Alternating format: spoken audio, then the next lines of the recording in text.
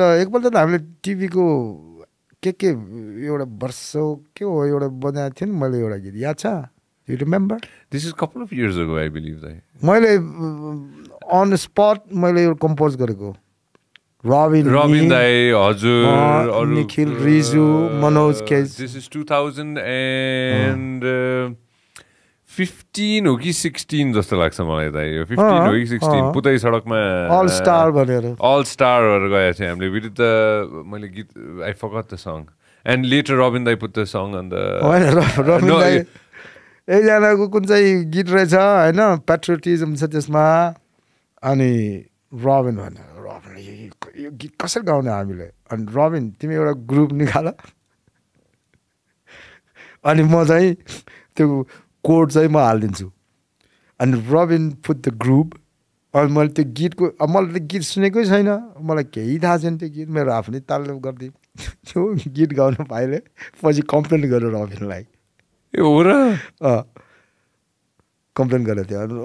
रबिन हामी त अब अलिकति फ्री एन्ड फ्रेङ्क भन्नु मैले भनिदिएँ मलाई थाहै छैन मलाई हाम्रो स्टाइलले गाउनुपर्ने भएको मैले गाइदिएँ भने रबिनले भनिदियो अनि सक्यो धेरै धेरै त्यो प्रब्लम त आएन एकपल्ट के भएको थियो भन्दाखेरि हामीले एउटा इभेन्ट गरेको थियौँ पोखरामा अनि रबिन दाई वाज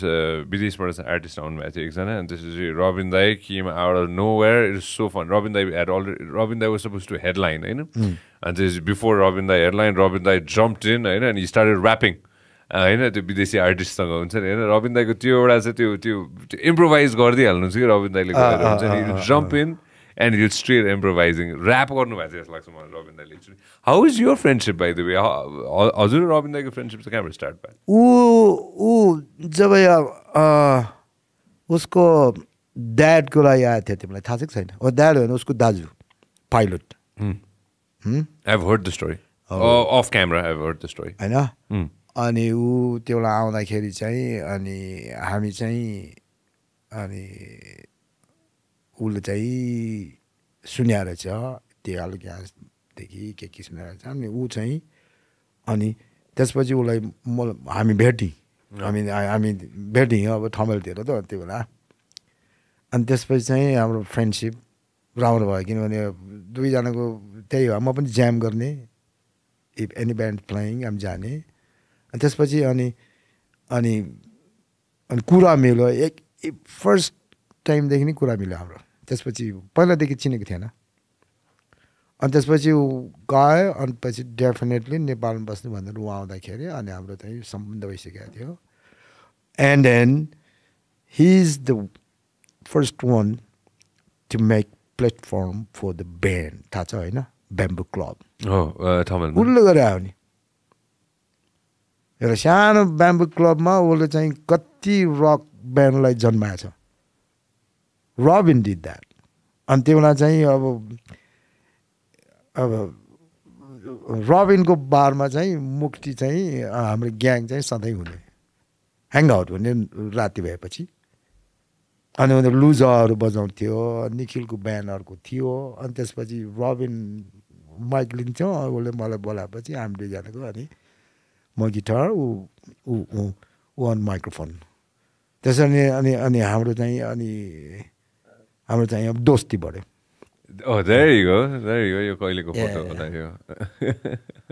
होइन ब्याम्बुसको स्टोरी ब्याम्बु यो कताको ब्याम्बुसको बेलामा चाहिँ त्योभन्दा अगाडि चाहिँ त्यस्तो खासै त्यो लाइभ ब्यान्ड भनेर छन् त थियो होला बट थमेलमा चाहिँ त्योभन्दा अगाडि थियो त्यो थमेलमा थियो त कहिलेकाहीँ त्यो हुन्थ्यो ओल्ड स्प्याम भन्ने थियो के अनि हाम्रो एलग्यान्सको टाइममा थियो त्यो रेयर कहिलेकाहीँ मात्र हुने हो कहिलेकाहीँ एउटा रेस्टुरेन्टमा होइन अनि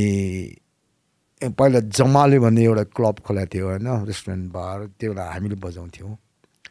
त्यो बेला त्यो रेगुलर बजाउने थाहै थिएन गरेको थिएन कसैलाई रबिनले स्टार्ट गरेको उसले हो त्यो खास त्यो